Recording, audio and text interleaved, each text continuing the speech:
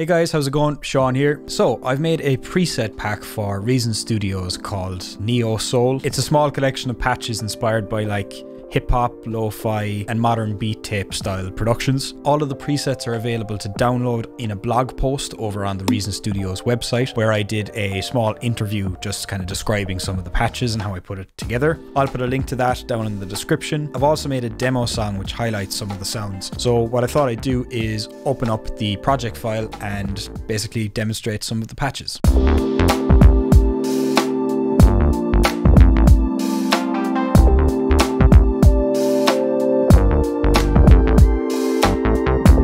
Alright, so I've got the Ableton session open up here. Let's take a look at this first patch. It's called the Lo-Fi Piano.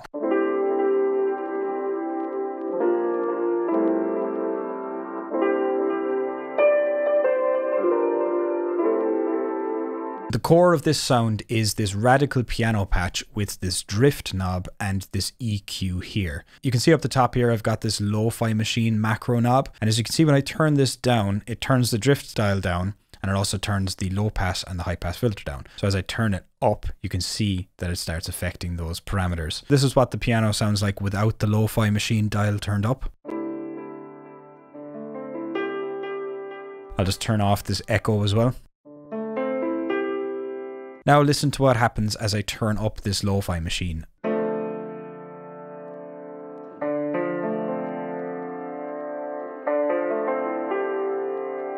You might be able to hear as well in the upper regions, we've got some analog noise. If we open up this Audiomatic, you can also see the macro is assigned to the transform and the dry wet as well.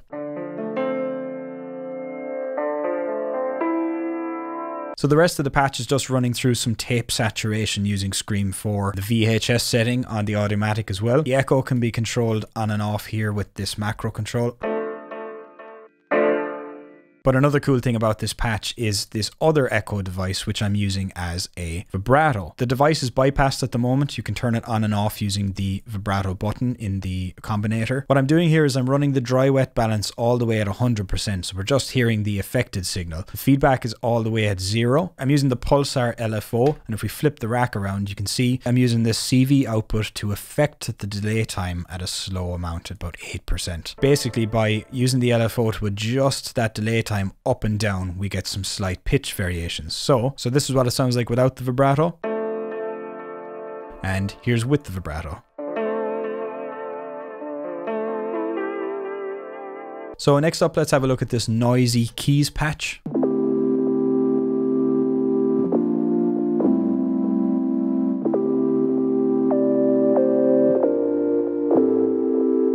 So the keyboard performance is just the same piano take that I did, just dragged down onto a new track. So this is a pretty simple sound. We just have 3 engines here in Europa. First sound is this kind of rounded off triangle wave. I've got the noise mod just kind of adding some dirt and noise to it.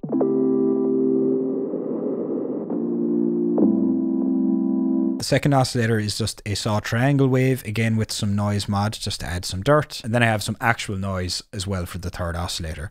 These are all run through a low pass filter. And as you can see here down in the mod matrix, I have envelope 1 with a really snappy envelope shape, affecting the pitch of the 2 tonal oscillators, oscillators 1 and 2. And I have that assigned to a button up here so you can turn off this neat click at the start. So here's what it sounds like with the click and without it. So you have the option of a soft sounding patch or a pluckier sounding patch. The 3 effects can be adjusted here using the macro controls as well. One last thing on this synth patch is this sidechain control here. I basically have this assigned to the LFO2 amount and how much that affects the volume. So at lower settings we've got no volume automation, but as we turn this up we get kind of a side chaining style pumping effect. So if you look at the MIDI here in Ableton, if I hit A to bring up our automation, I'm actually automating in that macro control so that the side chain increases as the progression goes on. Next up we've got this cool atmospheric patch which I've called Noisy Pad.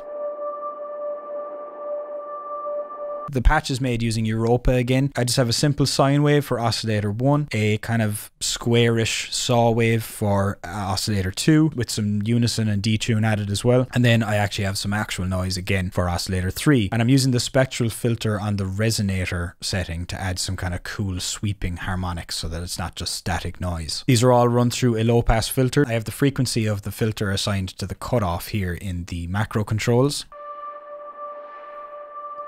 So just have it run through some chorus, some delay, and some reverb again. And again, these can all be controlled via the macro controls up here in the combinator. I have independent controls for the noise and the saw level as well. So as you can see here, this noise level adjusts just how much noise is introduced in the mixer here, and the same with the saw level. So if you don't want that much noise in the pad, you can actually take it out as well, which is pretty cool. Next up, we've got this cool hip hop lead.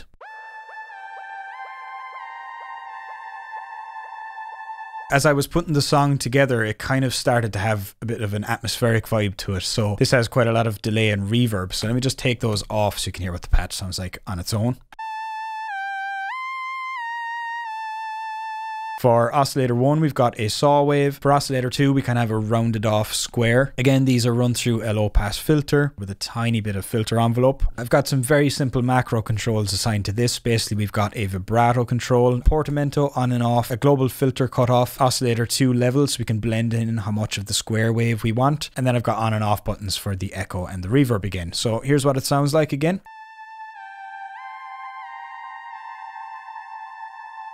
And the last two sounds for these mid-range synths are these Pluck sounds. Again, really simple. Oscillator 1 and 2 are run through the low pass filter with a snappy filter envelope to give it a plucky sound. Here I have it run through a small bit of EQ and again some chorus, delay and reverb, all of which can be turned on and off up in the combinator. Here's what it sounds like in the track. So in the song, it's just a simple Pluck melody, but this patch actually makes a really cool chord patch as well.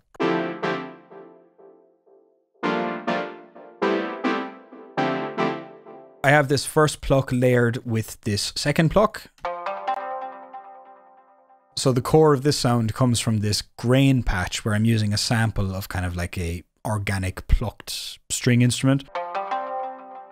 And basically I have that run through some chorus, delay, reverb, and then at the end I've got some subtle EQ and compression. Here's the two Pluck sounds together. Before we go on to the bass sounds, I'll just show you the drums really quickly.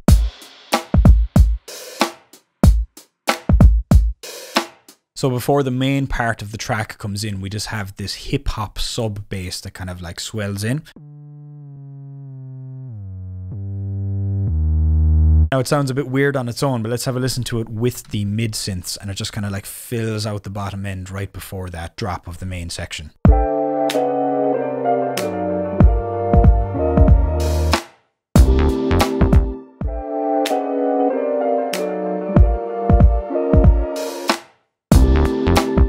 And then when the main part of the track hits, we've got this cool synth bass here. So I've called this patch Classic Bass. It's kind of inspired by a vintage Moog mono synth. For this patch, I'm using the monotone bass synth. For oscillators 1 and 2, I have two saw waves blended together, and the second oscillator is tuned an octave below to just add some kind of sub weight. A lot of the snappiness comes from this filter envelope. It's running through a low pass filter with a really short decay. From here, it's going through some tape saturation using Scream 4 and again using the Audiomatic. And then I have it sent back to this mixer here where I've got an independent control for it. The reason being is I also have this layer that you can add in. So I've also added this Europa with some kind of noisier saw waves, run through some chorus and some reverb to give it some depth. And this is assigned to this layer amount. So the rest of the macro controls here are a filter cutoff, some drive, which adds some pretty cool distortion. This oscillator shape, which just changes one of the oscillators from a saw wave to a square wave. Some global detune and chorus amounts. And also this vocoder, which is really cool. A lot of people don't know this, but you can actually use Reason's vocoder as a EQ. Change it from vocoder to EQ and mess around with these band settings and you get this pretty cool vocoded kind of digital sound.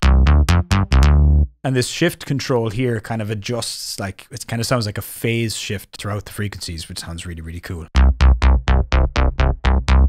So adding the vocoder and increasing the layer amount can kind of add some different vibe to what otherwise would be like a really simple kind of Moog style patch.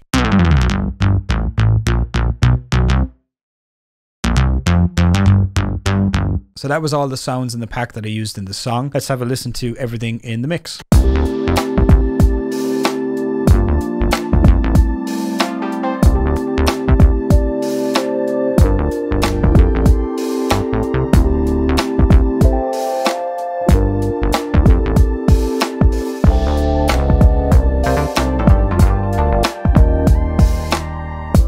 Alright, so that was a quick look at the Neo Soul preset pack that I made for Reason Studios. As I said, these presets are available to download, so if you have a license for Reason 11, you can download the patches at the link in the description below. Be sure to hit the like button if you enjoyed the video, and please consider subscribing if you want to see some more content from me. Thanks for watching, and I'll see you in the next video.